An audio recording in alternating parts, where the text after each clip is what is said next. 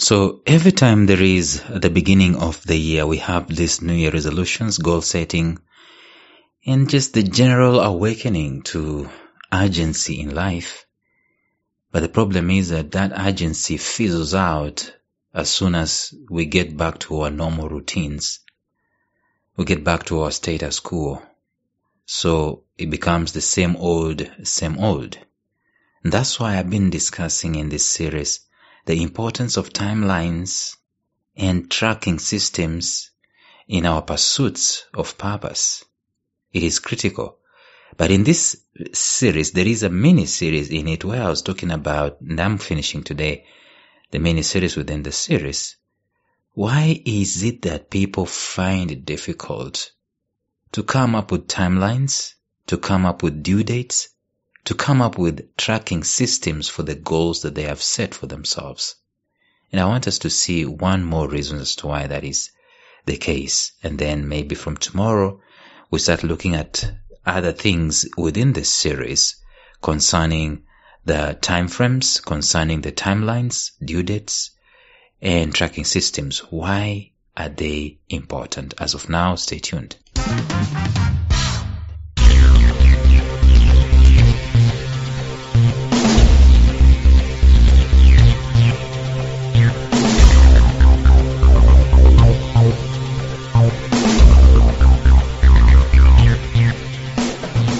Welcome to the Life Signatures podcast with Lawrence Namale.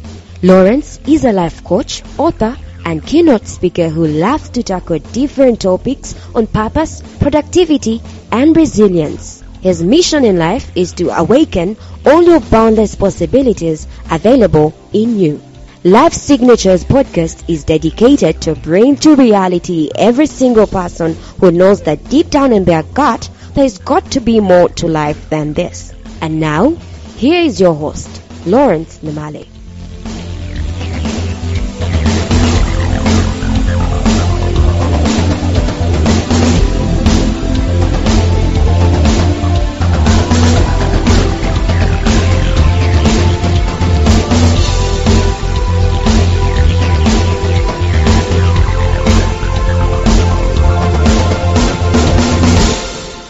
Well, let's face it. There is the difference between knowing what to do and getting the right motivation to do it.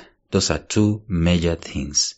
That's why in this day and in this age of the internet and the superhighway of information, where it's easy to get information for free, and from all the angles that you can think of, in microseconds. And yet, we find that people do not implement or do not have the right motivation, the right combination of motivation and inspiration to implement the new information that has come into their lives. Years ago, it will take you quite a bit of money to get a book shipped from whatever it is to you. Today, in microseconds, go to pdfdrive.net, Google for any book that you want. Even if you're buying or purchasing books, go to Amazon Kindle or Amazon Audible. Just at a moment's notice, as long as you have the money, you get the book. But even if you did not have the money, you can Google. There's a time I was in a group of people and I was telling them how I desire to read a particular book called The Secret Code of Success. I've forgotten the author. And someone in that particular group Googled, and they said, oh, here it is. They downloaded it. It's the book I'd wanted to read and I didn't have money to buy for ages. So there is the idea of having information, but then there's the idea of implementing the information. That's why I'm asking this question. Why is it that people fail? We know for sure that we need to have due dates and we need to have tracking systems for our goals. But why do we fail to do that? Why is it that we don't get to set those goals? Why is it that we don't get to have the tracking systems in place? The first reason, which we discussed in the previous episodes, is that it's scary. It's a scary thing. The second reason is that there is fear in us. So the scary part is that it's in the vicinity of your life that setting a goal is rosy, it's cute, it's beautiful. But hunking down and making sure that it's going to be decided by a particular date, brought to pass by a particular date, it's scary. Puts responsibility on your shoulders. And your brain doesn't want you to be stressed, so you postponed. And we're going to talk about that. The second reason is that you are afraid. Why are you afraid of putting due dates and tracking systems?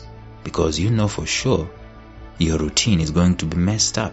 Your priorities are going to be shifted topsy-turvy. Your life as you knew it is going to be invaded, and you need to install something new, which is an uncomfortable thing again.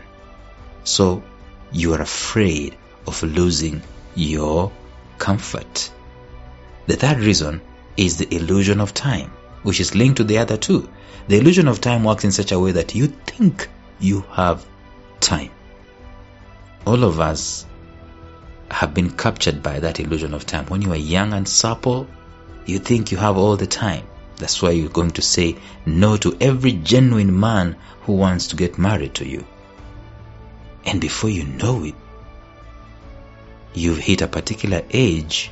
Now there are younger women more desirable than yourself. Okay, I don't know why I've said that. It looks like I'm going to be attacked, but I'm talking about the illusion of time. You think you have 200 years to be alive. I will do this when this happens and so on. I have time, I'm young. You keep saying you're young, and before you know it, you wake up and they're saying, old man. Have you ever had a guy, a small kid referring to you as an old man, and the other day you are, excited about your young age?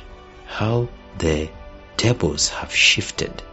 The illusion of time. That's why people don't have the setting of due dates and tracking systems for their goals. But as you'll imagine, the last reason, maybe there are very many other reasons as to why people don't have due dates, and they don't have time frames, they don't have tracking systems for their goals and their resolutions, is simply this: laziness. See, it goes without saying that setting deadlines on your goals and pursuits is not something that you do while you're sleepwalking. I know. Do you know how many people have postponed? They have these beautiful goals that are actually attainable, but they have postponed setting due dates on them, setting tracking systems on them. Why? It is laborious. It involves work. Let me tell you, people normally say that, hard work is the work that involves doing manual labor and so on. And therefore, as a human race, we've invented as many machines as possible that have basically done away with manual labor. But then, the work itself is in the mind. Thinking, imagining, visualizing, strategizing, planning, putting things into consideration. That's where the work is. Thinking is such an unfamiliar territory that people get lost into it every now and then. And therefore, laziness creeps in, especially when you're supposed to put a due date on your goal, when you're supposed to put tracking systems on your goal, because you don't do this in a minute. You've got to put very many things into consideration, even as you're doing this. When you're putting a tracking system on your goal, or maybe goals, you've got to put very many things into consideration. You've got to be alive. You've got to be conscious. You've got to be in the moment. And one of the rarest things that you saw today is people being in the moment. People setting aside some time to engage the mind, engage their brains, engage their thoughts. Laziness creeps in. So setting deadlines on your goals and pursuits is not something that you will do while sleepwalking. It's a laborious thing in that you need to consider several things. You need to consider the intermediate activities that you're going to do, the actions that you're going to put into place, their respective due dates. In other words, it's just not one due date for your goal. There are other due dates that you're supposed to put into consideration, because you're not going to rise up and just slap a number on your goal. You've got to think it through. Even though you are not God and you do not know what tomorrow holds, you are a human being and you can analyze, you can synthesize information. In other words, a deadline is not just a deadline for a deadline's sake. It is an informed deadline. And therefore, if you are lazy, you will not get this done. Believe me, you will not get this done. So how do you overcome the laziness? Well, I don't know. To be honest with you, it varies from one person to another. But I'll give you some few pointers here. Number one, how desperate are you for a change? Let me tell you something. If you are desperate enough, like a man whose head is held in the water, they are desperate for their next breath, right? It will compel them to do something. So how desperate are you for a new thing to happen in your life? I think that's the main reason as to why we do this. Because if you are not desperate enough, the guy who is having his bills paid, his car washed by somebody else, he has drivers and so on, he doesn't want to change, to be honest with you. He doesn't want to change.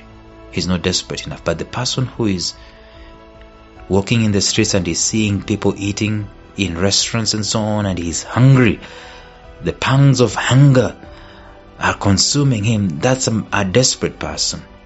And therefore, they are not prone to be as lazy as someone else. It's like pressure compels us to do something. And therefore, if you don't get the external pressure to rise you up from your laziness, get the internal pressure. In other words, go inside of yourself, if there's such a thing, and pressurize yourself. Put yourself into consideration and force yourself to achieve something for a particular reason. Find a reason, find a why. The reason why you want to do this goal. The reason why you've got to do it. Find a reason. And if there is no reason enough, then remove this goal. Move on to something that will give you a reason to set a due date for it. Well, tomorrow we will talk about the importance of these due dates, but until then, bye-bye. Thank you for listening to Life Signatures Radio. If you enjoyed today's show, subscribe to Life Signatures Radio on iTunes, Stitcher, or visit our website at lifesignatures.libsyn.com. Life Signatures Radio, fresh, clean, and inspiring.